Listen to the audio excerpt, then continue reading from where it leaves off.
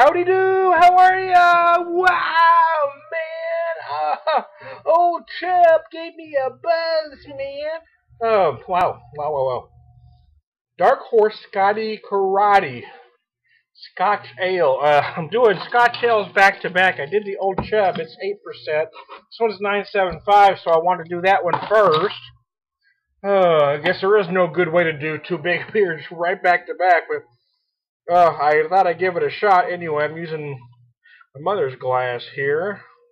Oh, yeah, that pours beautiful. Look at that. Oh, look at that dark, almost dark ruby hue on it. I'm going to read a tad from their website here. For those of you who don't know who Scotty Karate is, he is a local one-man band who plays an amazing slurry of honky-tonk influenced punk country songs. Now, this guy I would like to meet, I'll tell you that right now. His voice is amazing as well as his high-energy shows. So we decided to we decided to make a beer and name it in his honor. This is a big, full-bodied Scottish ale. It's 9.75%, but it's very smooth and balanced. I'm having trouble reading, man. I've already had an 8% Scotch ale. Work with me, man. Since Scotty is also very passionate about beer, I asked him to write a description for you. So, from the man himself. Okay, I'm going to read what Scotty wrote here, but I'm going to take a drink first. Already I'm getting some differences on the aroma between the two. This one is I'm getting some smoke as well as some deep chocolate. I'm not getting those huge toffee notes that I got from the Old Chub.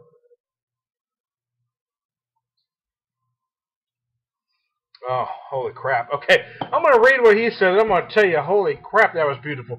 Aroma smells like fresh caramel apple with a hint of cinnamon, of cranberry shortbread, or maybe fresh homemade candy from Home Economics, Class 7th grade flavor. It tastes like smoky chocolate chip cookie. Yeah, I was certainly getting that.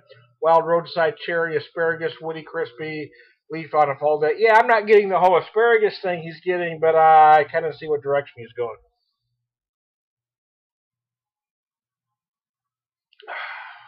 It is a little deeper and richer than the Old Chub. Does that make it better? Well, that's going to be for you to decide. Again, I don't like to use the term better when I'm talking about two quality craft beers.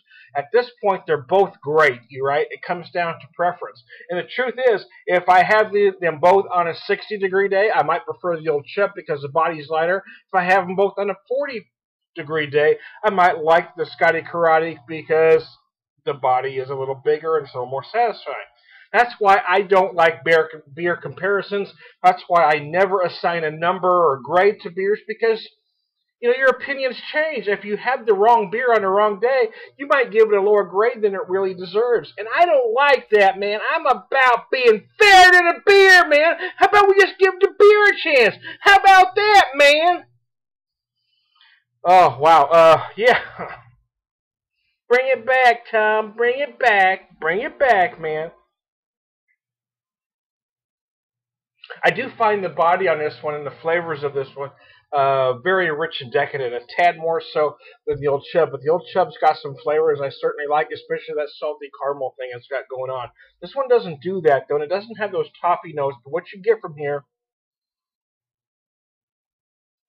is, again, it's big, it's rich, it's decadent.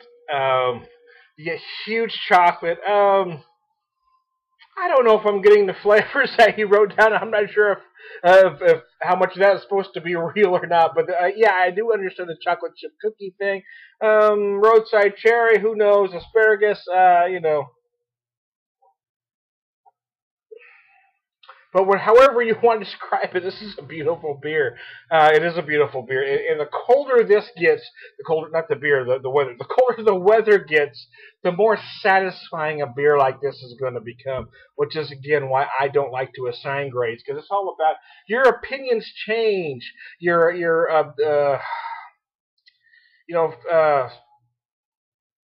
whatever's happening around you changes. Your opinion on a beer is going to be different from one day to the next.